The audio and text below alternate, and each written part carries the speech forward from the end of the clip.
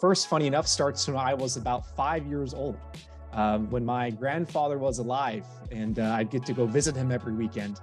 We'd play strategy games on his computer. Do you look at the role of Quad in aiding American strategy in countering China through the Pacific Islands? I think, as we saw with Prime Minister Modi's recent trip to, say, Papua New Guinea, for example, and hosting a meeting with many different Pacific Island leaders, I think that's a big sign that India has strong interest in the region. And a communist country on the border of China has been fairly open about Chinese military activities in the region.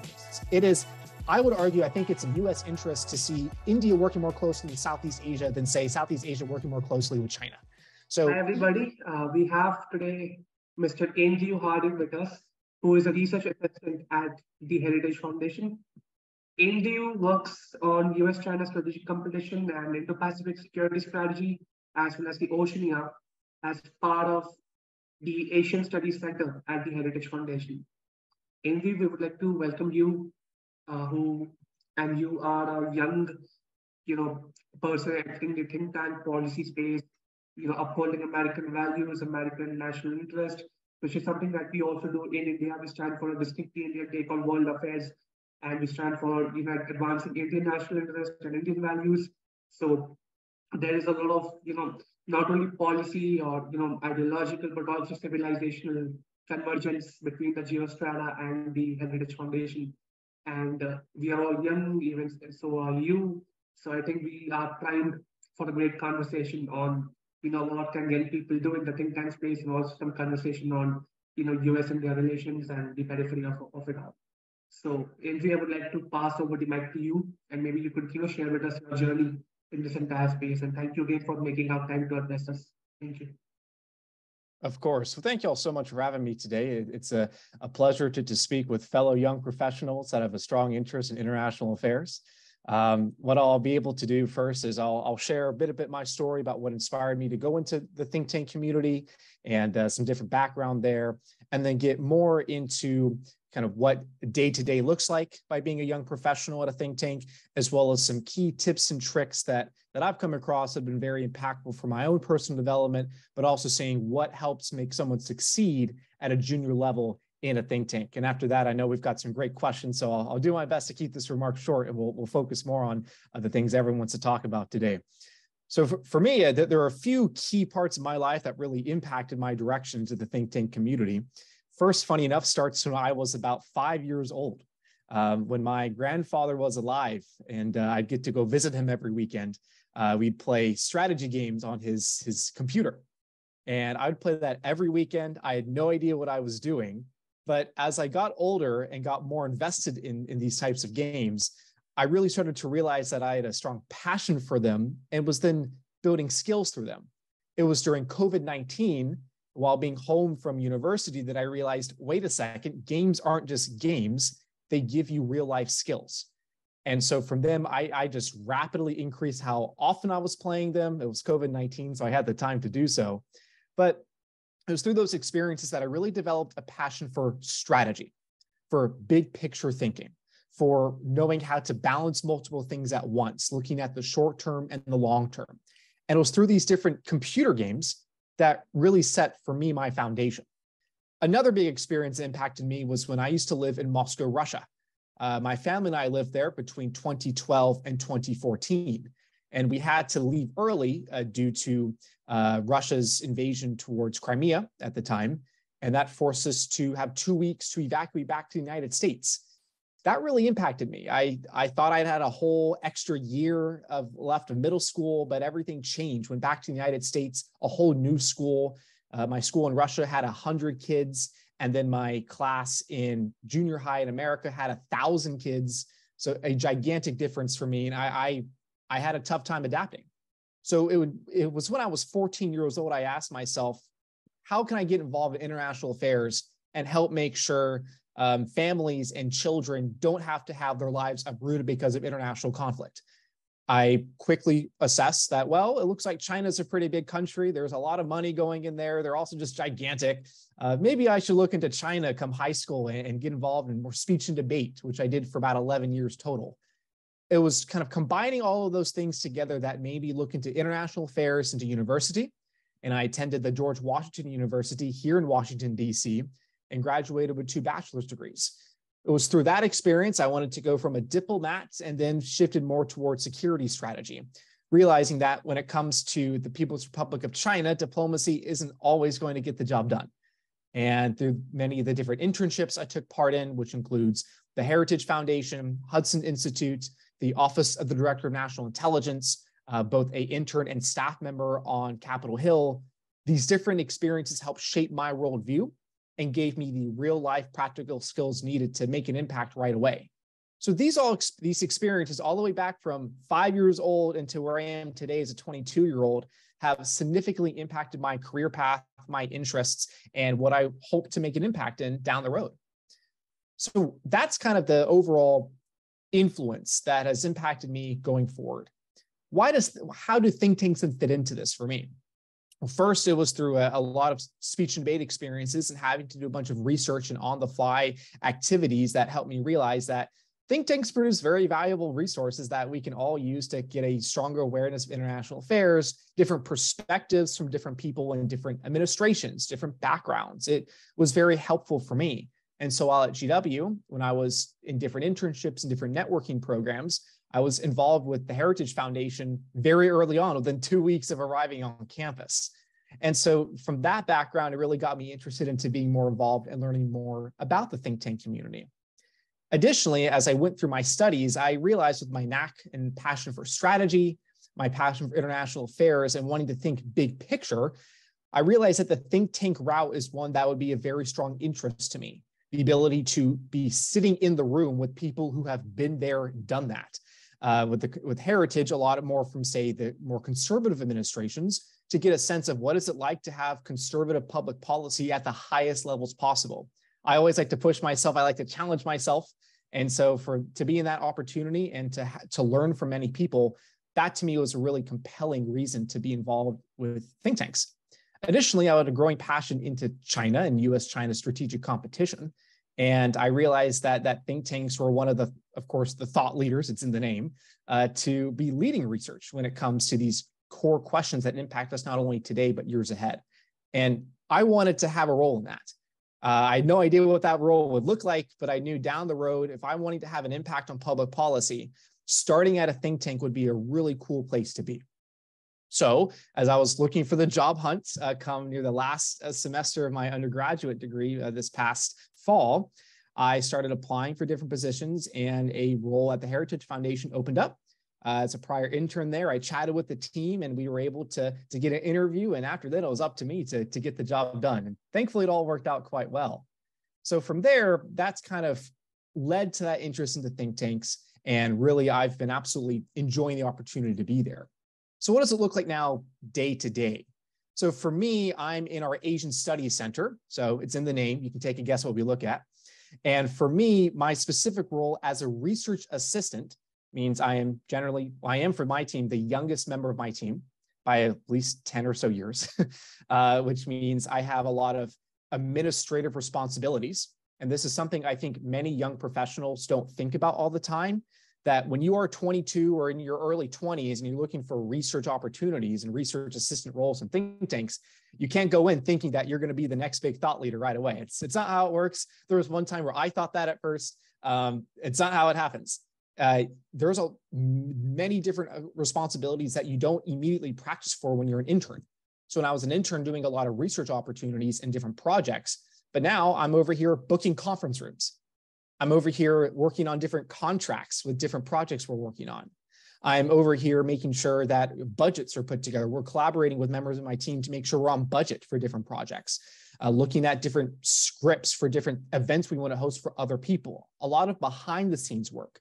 When Heritage's Asian Studies Center hosts a public event, which we have one on July 11th, and then we have another on July 20th with celebrating the US ROK Alliance, as well as the Pacific Island Compact agreements coming up soon. I generally have a role in that and helping make sure these events become a reality. So it's those types of things that don't always get talked about, I think, when you're thinking of, oh, I want to be involved in the think tank. But at that junior level, those are some of the core responsibilities to help make sure your team can operate, especially at a place like Heritage, to where we have some of I'd argue, I mean, in my strong opinion, some of the best scholars in the country with some of the most experience in their different fields, they're going to be the thought leaders. They're the ones who have actually crafted legislation that impact U.S. policy. They're the ones that work on executive orders, that work with our Defense Department, State Department, Treasury. They're the ones who've been there, done that. So it's my job to assist them. And that includes more than just research. Now, thankfully for me and for my team, my boss, his name is Jeff Smith. Many of you may know his Twitter is @coldpeace. He's a big India guy. And, learning from him has been awesome. And he's a really, really good person as well, to where he has willingly given me some opportunities to lead some research. So at Heritage, I help lead our efforts on the Pacific Islands. When I came out of undergrad, I had no idea that I would even be looking at this region. Some of the countries were very new to me, but his willingness to trust me in that as a research assistant is very unique, but also very treasured. And it's an opportunity I take very seriously and want to give my absolute best to. So for that, there are some research abilities that are opportunities that are made available, but it's not right away. You're not entitled to them. You got to work for them. So that's kind of what some of the general things I'll look at. Every day can look different. Sometimes I'll come in with a calendar and it's got nothing on it, and then it's filled up with 20 different small tasks. Sometimes it's tasks I really want to do. Sometimes it's tasks that I would rather not do, but I know I have to. So there are some things that it's just going with the flow, but then contributing to long-term research, medium-term research. I have an intern that I manage and I supervise, and so making sure she has tasks that are delegated to her. Those are some of the daily things that I work with and really enjoy. So a few key things to keep in mind before we turn it over to questions quickly is some of the key traits and tips that I think are important for those who want to be involved, say, in a national high-level think tank. That is you get paid for it too. It's pretty nice. So first is, don't take anything for granted. I've learned that the hard way, but I think it's very true when it comes to think tanks, and especially as a junior staffer, that you're going to be given tasks that you probably don't always want to do, but it's through those opportunities that you need to be appreciative of it, because it means you have a job, you're being paid for this that other people probably want. So you need to make sure you remain humble and just appreciative of the opportunity to be there and the ability to contribute to a team. B, it also means learn what you can from those opportunities. Maybe there could easily be something that you never thought you would learn, but you really do through those types of tasks. When I was an intern with Hudson Institute, I was in charge with my scholar. I was helping with her scheduling and expense forms. I had no idea why I was doing that all the time, but she trusted me to do it, wanted me to do it. And it turned out to be one of the most impactful experiences I had as I'm coming in as a full-time staff member in a think tank. I'm now able to immediately help with different scheduling, conference services, work with my boss, with my team to make sure everyone has what they need when it comes to their expenses and when it comes to scheduling things for them. That's a very important trait that most people learn on the job when they start at a think tank. But I had the privilege of coming in with at least some background in that. So making sure you don't take those opportunities or people for granted, as when you make relationships, don't just build connections with them, build relationships with them. You really want to make sure you form strong bonds with people and make sure you know them as a human being, not just in their employee role, but also as who they are, what their passions are, and how y'all can help each other and grow as better people and contribute to great work. All around, I think not taking things for granted is very important. The next thing is to work hard. That's an easy thing to say, but it really does go a long way. Whenever I'm given opportunities, I always do my best to give 120% on it. Because again, there are other people that probably want to do that same thing. So I need to be appreciative of having that opportunity, but I also need to show that those who give me opportunities and trust me with things, that they can trust me with that I'm able to deliver for what they're looking for. So things like that, if you're working very hard, you're doing your best to learn something, you remain humble, you remain open-minded. And if someone gives you a task, they know that you're going to give it your best, even if there are mistakes, even if there are different things that you need to grow with and learn from. That type of work, it builds a reputation, and it really goes a long way for how people trust in you and look at you down the road. So always give it your absolute best and working hard at what opportunities are presented to you, and people are able to take notice. The final thing I think I mentioned is to a nice piece of advice I received that I still live by today, and I remember, is it's not who you know, it's who knows you. That line I learned that when I was 19. And I was at Heritage actually for a career panel. And that line is really impactful to me because it really does make you think that you could think you're doing this great job, and you can say, oh, I've chatted with this person before, or I'm connected with this person. But if y'all haven't actually built that relationship before, then how is that other person really going to be viewing you instead? It's very true that you want to have, good recommendations when you're applying for jobs, especially at think tanks. It does matter having the people there to support you. And for me, when I was applying for Heritage, I just reached out to a whole bunch of people that I did my best to develop relationships with and said, hey, there's an opportunity here. If you think I'm well suited for it, I would love to talk more about it, love to get your insights about it. I'd love to see how I can make myself the best candidate for this role. I'm not asking for, oh, can you give me a recommendation? No, it's, if you want to give me that, I appreciate it. But I want to learn from you. I want to build that relationship with you and make sure that they know me. I just don't know them.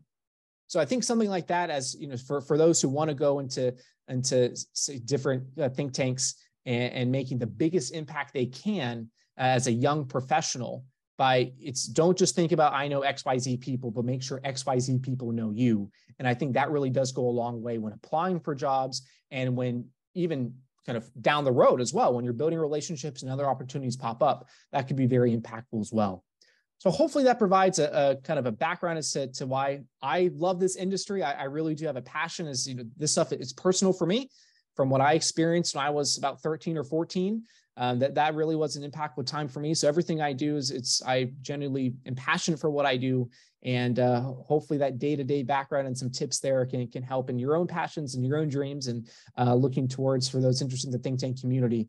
Hopefully there are some pieces of advice there. Looking forward to getting the questions. And I'm also very happy to have so many Academy folks here as well. I did the Academy myself in the summer of 2021. So it's great to see how it's progressed internationally, and I'm really, really grateful to answer some questions now.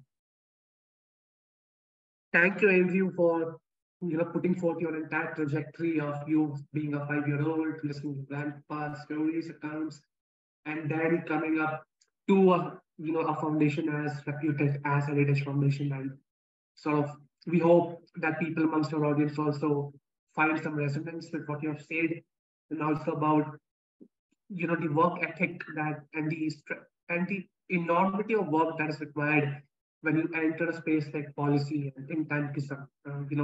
It's about creating an impact that resonates with the person who assigns you something, and also to appreciate the work and the opportunities that come your way, which is, of course, a very important observation, and we would note that.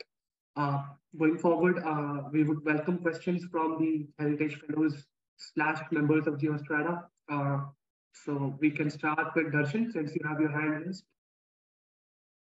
Hello, Andrew. First of all, I'm really thrilled by the talk. And my question is, can you give us an overview of the role of the think tanks, for example, like Heritage Foundation, in shaping policy and public opinion in the United States? How do you think this role has evolved over time? Of course. I think that's a good question to ask. There are many different types of think tanks, at least here in the United States, and sure around the world, but I'll focus on the US think tanks. So at least with Heritage, Heritage is the leading conservative think tank in at least the United States, and dare we say around the world, when it comes to thinking of what is kind of a US perspective towards conservatism. We also gauge the mood of American conservatives quite well. Heritage, we focus a lot more on kind of the everyday American, in the sense that we have over 500,000 people that donate to the Heritage Foundation. That could range from a few dollars, range to larger gifts. But we want to make sure we get an accurate assessment of what do American people feel about key issues that impact them. And so in that case, we can break that down to different types of think tanks, to where, say, Heritage is an advocacy think tank.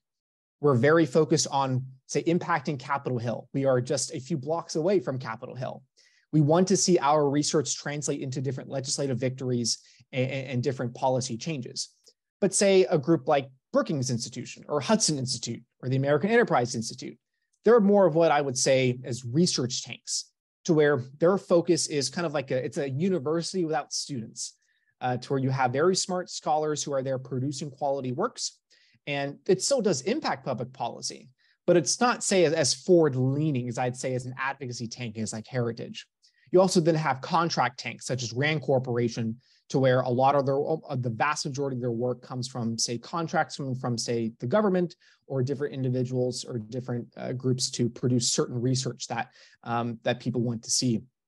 So I think over time that this can change based off the current political environment. For some, I mean, also it's just current events as well. So different, I know for Heritage, for example, we like to be very responsive to current events. And we also want to make sure we're aware of what our different members think. We want to make sure what American conservatives have in mind and make sure we are addressing the key issues that come to their mind. So at Heritage, we have 7 strategic priorities that are in line with some of the biggest concerns that our different members focus on. And so that can sometimes change to where there's a big issue we got to cover on, then we'll look a little more into that when it comes to our research. But those different roles in different think tanks serve the public in different ways. Every different think tank, however, will publish different reports. At Heritage, we'll do hundreds of reports. We'll do thousands of different media hits, so whether that's radio, television, podcasts, different interviews. So we want to make sure we have Heritage staff members going out to the community, sharing perspectives and making an impact on people, not only in the United States, but kind of like today in a way of internationally, making sure we're engaging different groups, either whether it's kind of governments, whether we're working with different types of officials, or whether it's working with fellow like-minded younger professionals about making sure people are aware of what think tanks can do and how they can impact people. So there are some things that can change over time, but a lot of the same messages and same intentions over time that they stay the same. Thank you. Hope that answers your Darshan. If there are any next questions, please go ahead. Yes, Karthik. So, hi Andrew. So my question is, how do national level think tanks like Heritage contribute to public's understanding of complex international relations? For example, US-China and US-India. Yeah, so I'd say there are 2 main ways we try to impact this. So first is through our publications. So it's very easy for think tanks to do very long papers. For example, the Asian Studies Center, we just released a big paper titled "Winning the New Cold War, a Plan for Countering China." That was all the way back in March. That was about a 130 or 40-page report. So for that, we are targeting different interest groups who want to pick apart parts of the report, or we want to work with members in the Hill to make sure they're aware of what we recommend. That's kind of that main audience. But we also realize that not everyone wants to read through 140 pages of stuff. So additionally, we have smaller things like policy memos, issue briefs that are more so of, say, 2 pages or 4 pages. And that way it's a quick read within a few minutes to get a general sense of an issue and what Heritage thinks needs to be done about a particular issue. So those things, we take those complex issues that, yes, can be found in 100-page reports, but then we want to narrow it into more smaller issues or more digestible issues, such as fact sheets, such as issue briefs that just hit a particular issue, give you the top line, give you brief data, and then here's 1 or 2 key recommendations we want to see. So when Heritage was younger, a few decades ago, there was a test, kind of the brief book test or briefcase test, if I remember correctly. It looks like things are frozen. I think it's fine on our end. Oh, okay. Maybe it's just my screen then. Okay, we'll keep going. If something's off, just let me know. But we have the brief book test, which was to make sure if a member of Congress wanted to know an issue, kind of Heritage would be able to have a quick sheet that they could look front and back and get a general sense of what the issue is and what needs to be done about it. So something like that is what we think about, of taking complex issues and making it digestible. So also social media, I think, is a big deal, to where we have hundreds of thousands of different followers across a variety of different platforms. So say Twitter, Instagram, Facebook, LinkedIn. We like to make sure we're hitting a wide variety of groups. And so with that, we then take those 2-page to 4-page things that have already brought down or simplified 100-page reports, And then now we're doing it in 200 characters or 150 characters, or a video. I've done a few camera videos or two, what we call straight to cam videos, of where I'll just sit in our comms room, we'll have a script and we'll break something down. We did that recently, say with the news that China is helping build a new spy facility in Cuba. So things like that, we then try to break it down and communicate it to every audience. So Heritage, especially, we're very good at doing our best to communicate with those, if you're just following us on social media, and then if you're a policymaker, we want to make sure all that audience is hit. And we hope we can then break issues down like US-China relations, US-India relations, into very digestible formats that anyone can enjoy at any type of level. Thank you, Andrew. That actually clears a lot of doubts. Great. Thank you, Satak. Next questions. Yes, Anusha.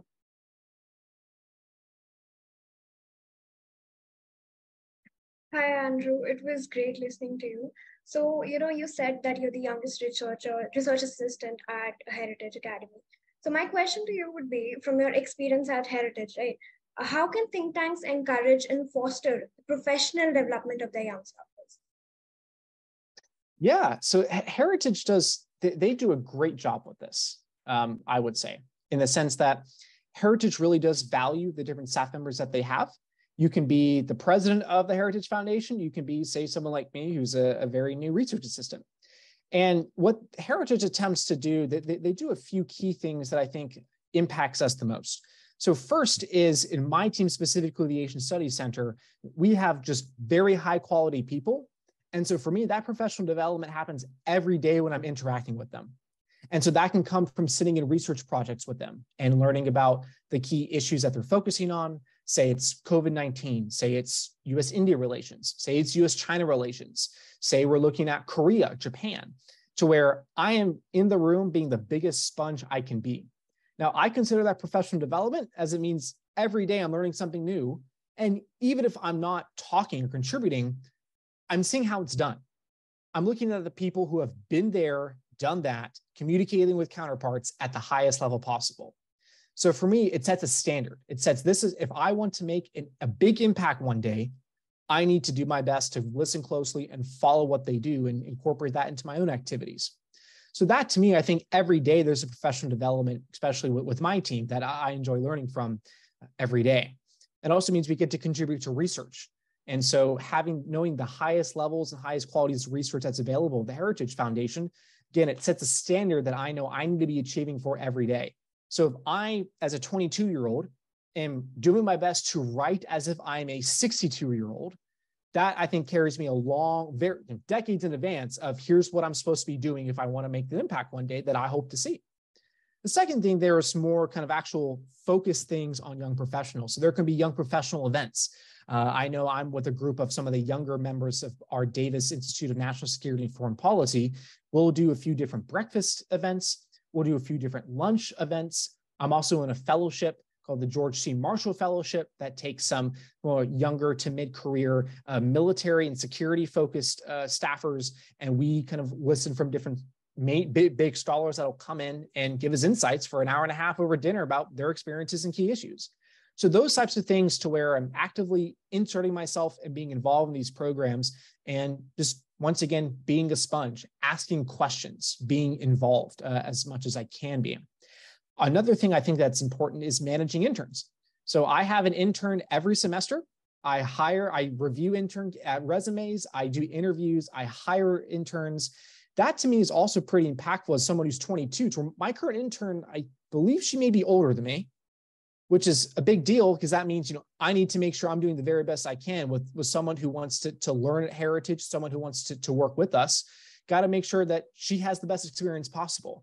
That's on to me as a supervisor. It doesn't matter if I'm 22 or I'm 52. I got to make sure that I've got someone who reports to me, and I need to make sure she's got the work she needs to get done, that she has my approvals, she knows her project, she knows how she will make an impact every single day as well. So that to me is, I think, very helpful for me. And it also helps me mature very quickly, that I need to make sure that I am, once again, matching everything that she could ask for. And then as we work to get all our future interns together, I learn from the experiences and know how can I be the best supervisor. As again, in maybe 10, 20, 30 years, if I'm going to be in some type of supervisory role myself, I think it's good I'm starting now with one person before I get to a whole big team. So that I think is an interesting aspect of professional development that Heritage offers, and that I had the privilege of doing my best to hopefully impact another person's life that I've gone through myself. The other thing I'd also mention some educational opportunities. Heritage is very happy to see their younger staffers look towards graduate education. And so that to me, I think is something that I'm very interested in.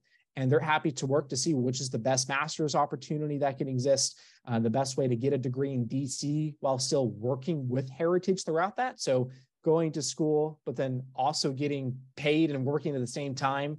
I think that's really great to have two hats on. It really forces you to work very, very hard as you're balancing a course load as well as your everyday work activities. So there are also opportunities that I think really provide that professional development from day one. And once again, I think it goes back to what we mentioned earlier about working hard.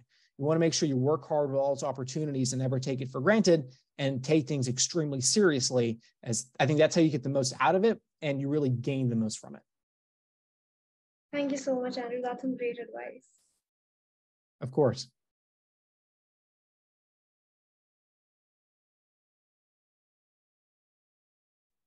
Thanks, Andy, and thanks, Anusha. We move to Bhavishya. You have your hand raised. Hello, Andrew. First of all, thank you for sharing your personal tips for a person to enter into a career, a think tank career. And my question is, how can young professionals make a meaningful impact within a think tank? And are there any specific strategies or approaches that you would like to recommend for establishing oneself as a thought leader? Yeah. And so I think that there are a few things to that. A few things I may have touched on a little earlier, but I think it's always good to come back to them. I think the very first thing as mentioned before is to work hard. That to me, I think that's number one. As think of it this way, for the entry-level research roles, especially at big think tanks in Washington, hundreds of people, if not thousands, apply for them. So generally there's around a 1% chance, and arguably a less than 1% chance for some key roles to get your foot in the door. It's very low odds. And so with that, it's one way to kind of set yourself out is making it very clear before you're applying for those roles that you've had various internship experiences, that you took advantage of your college experiences, that you weren't just doing classes all the time. You were actively, say, being with the Geostrata, for example, and publishing. If you're actively publishing, doing events in the academy, those types of things lets employers see, and those who review your resume, that you are working very hard outside of just what you have to do, say, to earn a degree. That I think right away gets you kind of looked at very quickly. But then as you're in a think tank, you then need to remember that hundreds of people may have applied for this role. So I better make it very clear this is not the wrong decision. So keeping that in your mind and knowing that, that doesn't mean you have to be a perfectionist and one mistake means you're out the door. That's not the case. You got to be careful with that. But it is important to know that if you feel like you can just slack, if you feel like I've made it, I'm at the think tank, I'm going to publish this article and I'm good, you're not going to be good for very long. I'll tell you that. It's DC, especially, it's a very tough town. It's cutthroat for any American who wants to study like international affairs or go to national policy. There's mainly one city to do that, and that's Washington, DC. So with that, that's where that working hard becomes very clear. And it's the minimum. That if you don't do that, then I don't care what the GPA is. I don't care what your past experiences are. You're not going to cut it. That's the hard truth. I'll tell you, that's hopefully that advice is well received there. That is the hard truth. You got to work hard. That's just the start to make an impact. And so that is the cornerstone of any specific strategy, especially when you're young. There aren't too many opportunities that come along to lead certain research. And so if that opportunity ever comes around, you have to work extremely hard to make the most of it. So when I do my research channel on the Pacific Islands and help different events, help different op-eds go out, that's something I take extremely seriously. I'm going to work as hard as I can on that. So when opportunities do exist, take them, especially as a junior staffer. They'll generally go to the more senior staffers. So there have been 2 times where someone from our media team said, hey, this publication is looking for someone to write on this topic. Is anyone interested? I'll see if any of your scholars take it. There were 2 times where they didn't. So I said, I'll do it. I'll write it over the weekend. Give me 2 days. Give me Saturday and Sunday. I'll put it out. And 2 of my articles came just because someone asked for it. No one else wanted it. So I fought for it. Those types of things, when those opportunities come, you absolutely work hard to receive them and then do your best to then prove that this is the right call for you to have that responsibility. But kind of with that, as well as to be patient too, that there are no entitlements. When you're coming in as a junior staffer at a think tank, we are not thought leaders. We assist the thought leaders. And by doing the best job to assist them, then over time you build the experience where people then go to you for questions, then people go to you for your advice. And so kind of remaining humble in that sense and knowing that it takes a long time to get there, I think that's very helpful. As then whenever I think about how can I help my team, it's always very team oriented. It's not what can I do to get this X, Y, and Z thing. It's how can I help my team? And then generally my team, they like to include me in on that and see that I can provide valuable contributions. So with those things like that, I think that's how, as a young professional, you make the biggest impact, is working as hard as you can, taking every task seriously. I don't care if it means you're refilling coffee or moving books around, you take it seriously. Do the best job you absolutely can on that. As those things, while maybe you can't deliver an end product, maybe you can't say publish an op-ed for say, cleaning up a room or helping set an event up. Those are the things that go unspoken but carry a long way, because then it sets a character, it sets your reputation, it lets people trust you more. And so kind of taking those baby steps and just being open to what opportunities are thrown your way and being patient before a big break happens, that will therefore put you in the place to succeed when those strategies pop up. And so I kind of something I like to call, it's a put me in coach mentality. I played high school American football for 1 year. And there was one time where I was promoted to the starting defense. And the guy who I benched that day, he decided to run onto the field himself for practice. He was not going to let me take his job. And coach looked at me, he said, "You're going to just let him take your job?" Okay, then. That was it. For a good hour, I sat on the sideline while the guy I benched was now playing in my spot. So from that experience, I now kind of take that approach of put me in coach about, if there's an opportunity, I'm gonna fight for it. If there is a way that I can make an impact, I'm going to do it. That doesn't mean you push elbows. It doesn't mean you bring people down. It means if people want to bring you up and they offer you the ability to do that, you give it 120%. And that mentality for me, that specific mentality, I think has really helped me produce a lot of work quickly, has helped me make impacts for my team, has helped my team be as efficient as we can be. We work together and collaborate well together. It's through that approach for me that makes a difference. So hopefully that thinking of working hard, doing your job, taking opportunities when they're presented to you, and then being patient while waiting for them, that I think has made the biggest impact for me, and then puts you in the position to ultimately be that thought leader. And I'll also note, feel free, we can go on till 9:15 if y'all would like to. I know we had the mix up with the calendar for a bit there, so feel free, if a few more questions, happy to keep going through that. For sure, Andrew, working hard. These are principles which also force us at the Geostrata to burn the midnight oil and keep at it. So, and I'm sure we are working you hard with all of this stream of questions. So loving it. I think we'll just take 2 more questions. So who's next? Deepika, yes. Hello. So first of all, I'd like to thank you for taking us through your insightful journey, and I'm sure it has left all of us deeply enriched by your valuable perspectives. So my question to you would be that, based on your experience, what are some of the prevalent perspectives on US-China relations among the academic community in American universities? And how do these perspectives compare to those with the ones in think tanks? It's a really interesting question. So when I was at the Elliott School for GW, I took at least 6 or 7 different China-focused courses. And it's interesting to see, as there is a variety of different professors. I know some of them that I've taken courses with, they have kind of looked at the evidence, and they've been teaching for decades, and they looked at the evidence and assessed that China is not the friendly panda that we thought it would be. kind of the panda hugging is the term that's been used before, to where many professors have looked at this relationship and looked at China's actions, not only mainly in more of a foreign policy perspective, but they consider this to be very concerning to U.S. interests, and that U.S. strategy has to change. It is more of a confrontational, more of an adversarial relationship. Now, there are different factors of that. Some may say we're just in competition. At Heritage, we like to say that we do view China as an adversary. We say we're in a new Cold War. Some professors won't go that far. So there are some varieties there, but overall, the professors and students, there has been a shift as of, say, 5-10 years ago, more so looking at the relationship through a lens of competition. Now, that isn't always the case. I've had some professors that still focus, they still think we should try to engage where we can. They acknowledge that there's been some military, well, of course, military buildups, but more kind of a competitive perspective towards things.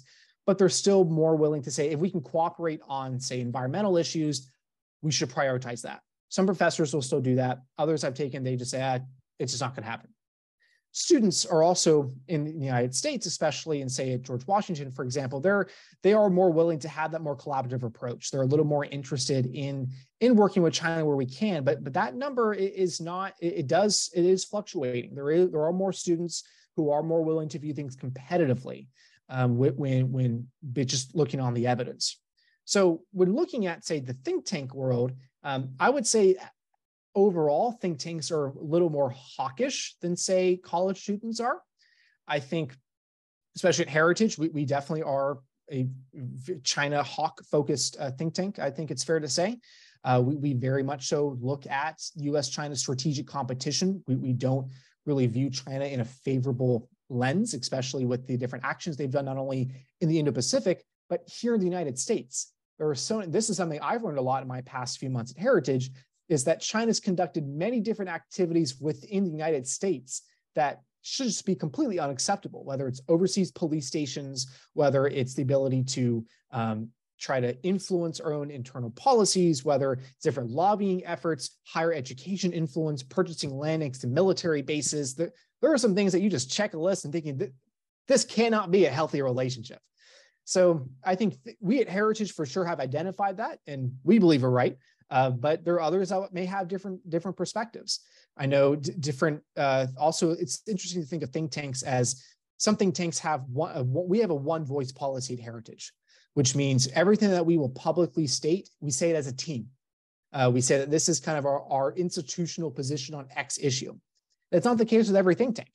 Say, for example, at Hudson Institute, they do not have a one voice policy. It is more so of, they have kind of common values. They have a common vision that they want to see, but each scholar, a lot of times they'll do their own thing, that they'll have their own research initiatives they take on, and they have their own articles and positions that they'll take on things that are, say, consistent with Hudson principles, but they can vary, they can disagree on things publicly.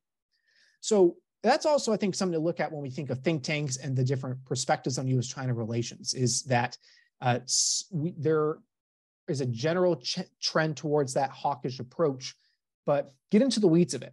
Look at individual people, identify individual people, go past just the name of the think tank and look at, say, don't just look at what does Heritage say.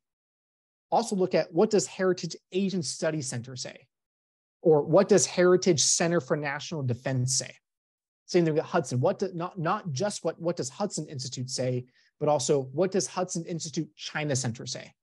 Over at Brookings, for example, they also have a China Center along those lines as well. So what does not just Brookings say, but Brookings China Center say? As that, I think, gives a more nuanced perspective of what the thought leaders in those think tanks think about those issues. And then with kind of thinking of drawing back to professors, to where professors, they also do different interviews for media. They will at times publish their own op-eds. So that's a way to kind of see their views outside the classroom and see what they bring into the classroom as well, to get a sense of where that is. So I think that the trajectory is more so of a hawkish stance towards China, thinking it more in competitive perspectives, but it can fluctuate, and you just got to dig in to find the different fluctuations. Thank you so much for your insights. Of course. Thank you, Andrew. We move on to Sumedh next. It was nice to have a conversation with you. Thank you for all the advice. I would like to introduce myself first. I am the team leader of Covering China. That's a vertical that we have at Geostrata. And I've read the entire report, that 140-page report that you are referring to, How to Win the Next Cold War. I will keep my question short. My question regards to how do you look at the role of Quad in aiding American strategy in countering China through the Pacific Islands? How do you see the role of Quad engaging with the Pacific Islands going forward? So I think the Quad has a strong role to play with the Pacific Islands. I think, as we saw with Prime Minister Modi's recent trip to, say, Papua New Guinea, for example, and hosting a meeting with many different Pacific Island leaders, I think that's a big sign that India has strong interest in the region. And I'm someone who believes that presence matters, that trips matter. And so, for example, I wrote an article when President Biden was supposed to fly out to Papua New Guinea and sign a defense agreement or elevate a defense agreement with them following the domestic U.S. debt ceiling issues. He had to miss the meeting. And so that, to me, okay, debt ceiling matters. That's fair. But there are consequences to that. And so, there was a lot of debate, I know, beforehand, to where initially it was just going to be Prime Minister Modi, and then Biden's coming, and then Biden doesn't come. It's like, well, what is going on here? But, that I'm glad that India, in a way, was able to get a good spotlight with, say, Papua New Guinea. And then, as well as, I think there was a 10-point plan or multi-point plan that was rolled out as well for how India wants to engage in the Pacific Islands. And they also, the proposals in there were very concrete and in the direct interest of Pacific Island countries. So things like that, I think, are very important for not only India to take, but the Quad at large. So the United States has a strong interest in the Pacific Islands. I know heritage is very big. We want to see the Compact of Free Association agreements are funded and passed by Congress. And that's where our July 20th event will be popping on. So here's my plug, come and watch it live. I'll have Ambassador Yoon joining us, and Jeff will be moderating that. But seeing the United States actively involved in the region, making sure that it's treated appropriately. We can't just think of U.S.-China relations as, say, Taiwan and South China Sea. Way bigger than that. It's Oceania. It's Indian Ocean. It's this entire, it's why we have this big term of Indo-Pacific. So having the countries involved in the region, I think, is important. This could look at more of, say, different types of defense cooperation in the region. I think the United States has a unique agreements with, say, Marshall Islands, the Palau with Micronesia. I think that's pretty set in stone there. We see Australia has been now reaching out to help improve different defense agreements in there. But outside of that, or cooperation agreements, say security training, but outside of that, there's also, say, different economic initiatives. I know Japan, Australia, and the US were able to help provide funding for different fiber undersea cables that help provide internet, different technology communications to the islands and fund that. That's a gigantic deal with critical infrastructure that these islands rely on to make sure they are literally plugged into international affairs. So different projects like that, I think, exist for the Quad. I know the Quad is more so like a military-focused kind of grouping, but there are elements that, national security, economic security interact with one another. And so seeing the countries work more in the region to do that, I think, is absolutely in the Quad's interest. But it's also important to know that there can be differences. The US and Australia view the Pacific Islands in different senses at times. It's not as unified as we may think. We may think, oh, America and Australia are buddy-buddy, good to go. It's not the case of that region. And so as the Quad works together, it's important to keep in mind that there will be different interests in the region, that there are different perspectives over how the region should operate. And also, we have to listen to what the Pacific Island countries themselves want. We can't just come in and frame things as Quad versus China. It's not a selling argument. It's part of an argument, but not the selling argument. And so when the Quad countries work with these island countries, we need to make sure that we are meeting them where they need to be met with. That doesn't mean, we put all of our chips on the table and kind of just cough up the coffin or the coffer here, but work together with these countries that they can agree with and build long-term partnerships with them to where China does not have the ability to then gain a foothold in. We know China is attempting to have different influence operations in the region. They're trying to flip different countries that recognize Taiwan to flip over to China. They will throw money at these islands. They throw bribes at these islands. Solomon Islands is a big deal, big example. Heritage in April hosted Daniel Soudani for a public event as well to talk about what China's doing in the Solomon Islands. He's a former Solomon Island lawmaker that was pushed out because he opposed the one China policy. So it's something like that, we don't want to see that happening in other Pacific Island countries. So the more the Quad can cooperate in the Pacific Islands, the best it serves our interests, the best it can serve Pacific Island interests. And we'll have to get through the granular details of that. But I think there's a common threat that unifies us for sure of countering China, as well as similar democratic values of wanting to see a free and open Indo-Pacific that Pacific Island countries can latch onto as well. So hopefully, I think that's what I see is possible. And I think we should all be working towards as well. I would like to tell you that we in India look at the China question through the same lens that you mentioned earlier, that diplomacy is the only solution. So it would be an honor for us to work together through Geostrata and Heritage, deepening this partnership. Thank you. Well, of course, we're always happy to chat and to see where we can go. Thank you so much. Andrew, if you have time, we just have one last very pertinent question. Yes, I can take the last two questions. That should work for me. Okay, so the last question would be Vaibhav. Okay, thank you, Ashish, and thank you, Mr. Harding, for accommodating one more question.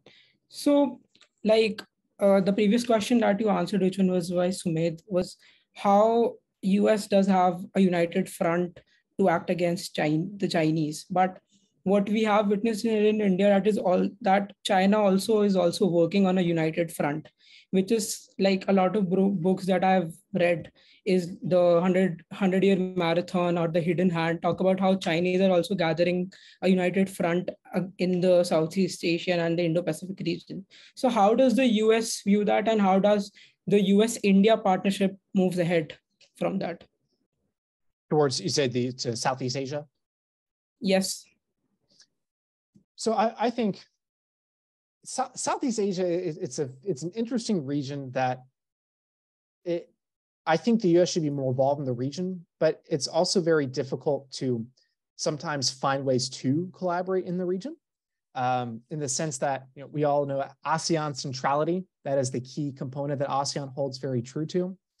And so ASEAN likes to do its best from kind of a US perspective to where it'll hedge at times, it'll balance to where they don't want to be drawn into a conflict with the United States, between China and the United States. They don't want to have a big issue, say, blare up over Taiwan, South China Sea. They want to be as out of it as they can to where they don't have their own national interests being negatively impacted, which in a way makes sense. If I'm a Southeast Asian country, I also don't want to be brought into a big war between great powers.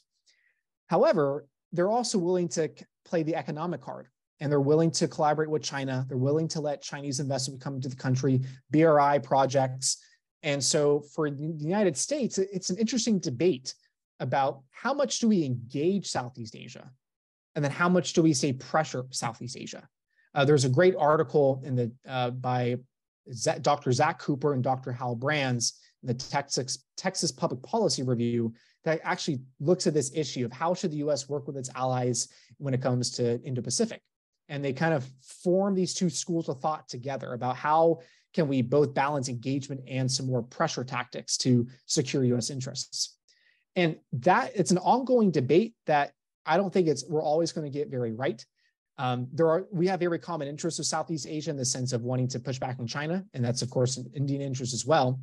And given U.S. freedom navigation operations, maintaining a relatively safe South China Sea, they love the U.S. for that. They love the United States having that security presence in the region. But then economically, they'll lean a little more to China, geographic reasons as to why. Get it. So when we look forward as to how the U.S. can be more involved in Southeast Asia, and working with India especially, I think the core thing is an economic approach. I think there's already a military approach that's fairly well established. The caveat maybe is, say, South China Sea and Chinese vessels going into EEZs. That cannot be normalized. It is legal for different vessels to go into EEZs, but if Chinese vessels are just going in without notifying countries, it's very blatantly just a disrespect, slap in the face. If you're building up militarized islands in the South China Sea, that also is unacceptable, as well as you're going to say, try to challenge disputed territories, which that's a whole nother can of worms of figuring out all the different disputed territories in the region.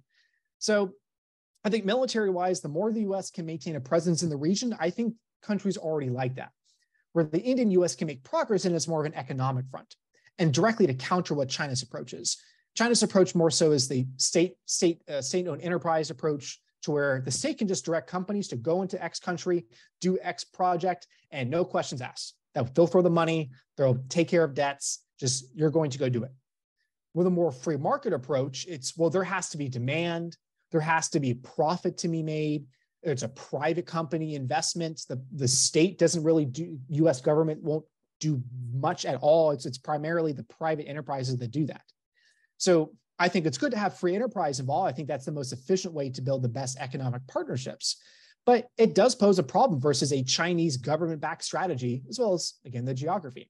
So I think geographically, India can play an interesting role for Indian companies and their interest in possibly expanding more to Southeast Asia, to where now you've got to where countries, instead of having to be reliant on China, India can provide some of those different types of products that countries looking for, different types of factories to look at, different types of high-end technology to look at, to where rather than having to rely on China for key goods, India provides those goods as well. Additionally, I think then the US can also be involved with different companies that can, as time goes on, get more involved in the region. It's going to take a little more of a push to go there. US companies for decades have been like banking on China, have significant investments in China. So and we get that. You can't just wave a magic wand and off everyone goes from China to Southeast Asia. We acknowledge that. But we also don't think you just accept that. You got to, there's the kind of more decoupling, friendshoring, nearshoring, those different fun terms to encourage that happening. So in order for, I think, Southeast Asia countries to align best with US Indian interests is if we can provide the economic alternative to what China currently possesses. It allows the Southeast Asian countries to feel less coerced and less pressured by China when it comes to balancing US-China-based great power competition relations.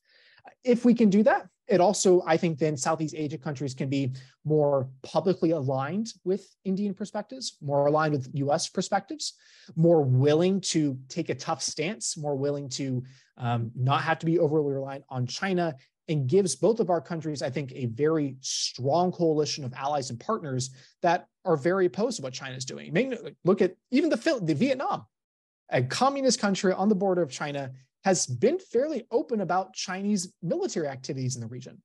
They're a little more quiet on the economic front, get that.